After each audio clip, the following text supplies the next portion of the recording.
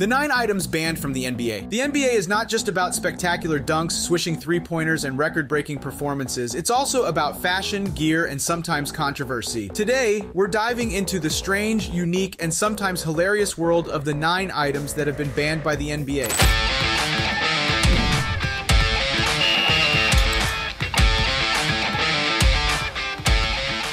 Starting at number 9, we have Dwyane Wade's Band-Aid. Wade was known for sporting a Band-Aid even when he wasn't injured, leading to a ban due to NBA's strict regulations on players' appearances. The iconic black and red Air Jordan 1, a sneaker that revolutionized the game, comes in at number 8. Dubbed banned, these shoes defied NBA's dress code, and despite their popularity, were barred from the court. Gold chains, once a popular accessory among players, stands at number 7. Citing safety and professionalism, the NBA decided to ban these flashy pieces of bling. At number 6, we have Durags. Despite being popular off the court, the NBA has deemed these headwear items inappropriate for games or NBA-sponsored events. Halfway down our list at number 5, we find Athletic Propulsion Lab sneakers. Banned due to their special load and launch technology, these shoes were deemed to provide an unfair advantage to the wearer. At number 4, we have a curious ban, headbands with an upside-down logo. The NBA's dress code maintains strict rules about branding, leading to this unique prohibition. Ninja headbands take the 3rd spot. Despite their popularity with players and fans alike, the NBA decided to ban these headbands, citing safety concerns. Coming in at number 2, we have black carbon fiber masks. Once worn by players for protection, these intimidating masks were banned due to fears they might scare young fans.